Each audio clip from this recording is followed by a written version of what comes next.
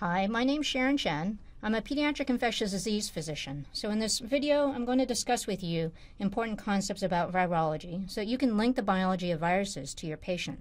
This will allow you to better understand how the patient's disease started and progressed. This overview about virology and viruses is filled with concepts that we specifically chose for its relevance to clinical medicine. This video on the viral structure, evolution, and classification is part of our series on Introduction to Microbiology. The learning objectives are to identify the distinctive structures of a virus and describe their function, to describe a generalized viral life cycle, and to distinguish the different ways of cataloging viruses. So you might ask, what is a virus? A virus is defined as a small infectious agent. It's submicroscopic, and what that means is it's below the detection of a light microscope. In fact, we need a special microscope to see these viruses. And the image that you see on the right is influenza virus by electron microscopy. In contrast to bacteria, which have everything it needs to replicate, a virus does not, and so it's not a living cell.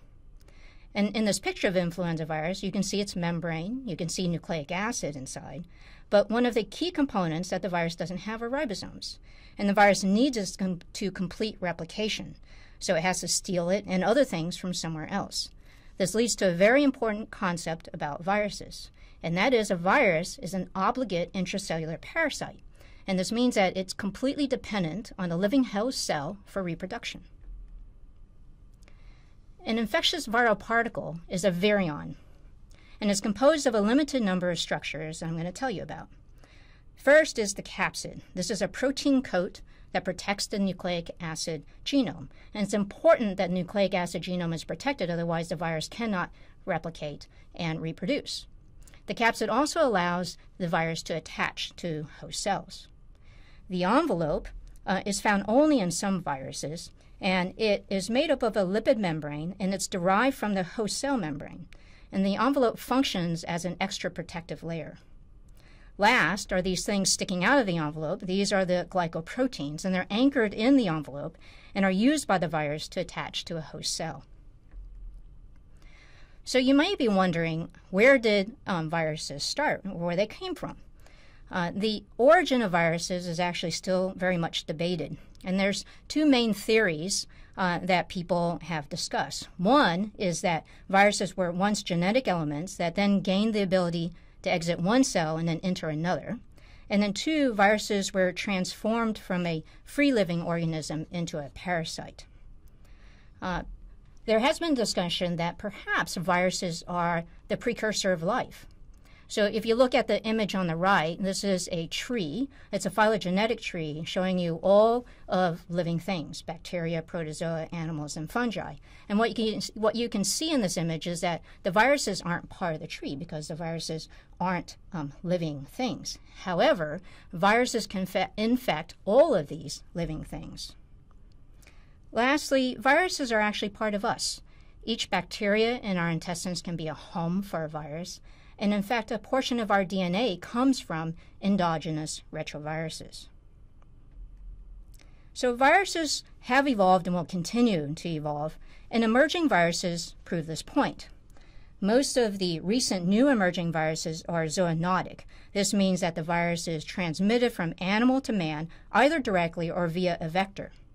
Now, the animal serves as a reservoir, and wild animals or wildlife are increasingly implicated in zoonoses. For example, the bat that you see pictured have been recently found to be a reservoir host for many of the new emerging viruses that cause really severe disease. Ebola and SARS coronavirus are two such examples. Now, these new viral infections of humans evolved based on two concepts. The first is that these new viruses arise from mutations, reassortment, or recombinations. These new viruses then attempt to achieve successful replication within old and new hosts. And the second concept is about new environments. These develop that place closer human contact to these animal reservoirs. Ecology changes and an increase in world travel can actually create these new environments. Viral replication is very much host cell dependent. And what I'm going to do through the next several slides is to take you through each step of a generalized viral life cycle. First, the virus attaches to a specific receptor on the host cell. It then enters the cell through endocytosis. Then the virus uncoats and releases their genome. What is pictured here is DNA going into the nucleus. If the virus has an RNA genome, that genome would replicate in the cytosol.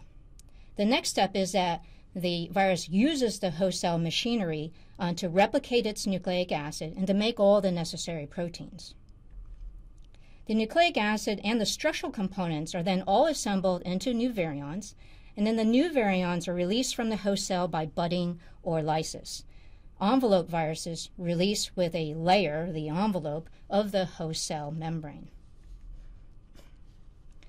This image shows the entire virus life cycle, all on the same slide, so that you can review easier later.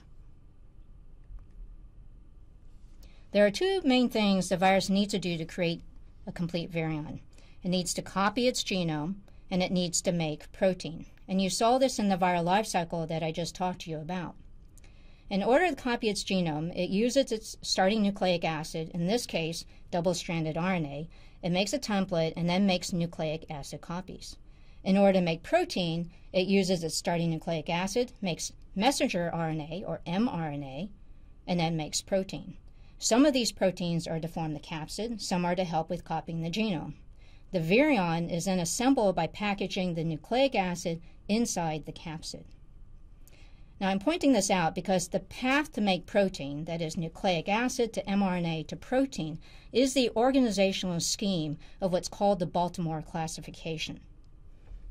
So there are many viruses, and a simple way of organizing them is by their nucleic acid, DNA or RNA. And the Baltimore Classification is a way that virologists use to organize viruses by their nucleic acid and by how it makes messenger RNA. So remember that in order to fully propagate, the virus must produce mRNA to then produce protein. This is one of the paths I just talked about in the previous slide. Messenger RNA is the central link for all 7 groups in the Baltimore Classification, as you can see in this image. So if you remember this as the central link, you can actually figure out the steps of how each virus, with its starting nucleic acid, makes protein and copies itself. This image also highlights the diversity of viral nucleic acid compared to nucleic acid for all other living things. All living things are only in group 1. Here are some examples of viruses in each one of the Baltimore Classification groups. So organizing viruses by their genetic material actually has some clinical implications. Biologically, RNA and DNA viruses are different. So for example, during RNA synthesis, RNA viruses don't have proofreading mechanisms. So these viruses are prone to replication errors. DNA viruses are not, because they do have proofreading mechanisms. And mutations from replication errors can affect virulence, that's the capacity of the virus to cause disease. And these mutations can also enable a virus to become resistant to an antiviral medication. This concept is the basis of using multiple antiviral medications to treat HIV infections. RNA viruses must encode their own enzymes for RNA replication. DNA viruses can use host cell enzymes. So the use of a virus-encoded enzyme is an ideal target for an antiviral medication. And this is because you would see less side effects in your patient compared to using an antiviral medication that targets a host cell enzyme. In addition to organizing by nucleic acid, viruses can also be organized by their architecture, the shape and size, and the shapes can be of 3 main types, as you can see on the slide. The first one is called cylindrical, the second is called icosahedral, and the third is called complex. You can also organize viruses by whether they're enveloped or not enveloped. The viral nucleic acid and architecture actually allows us to group viruses into what we call families.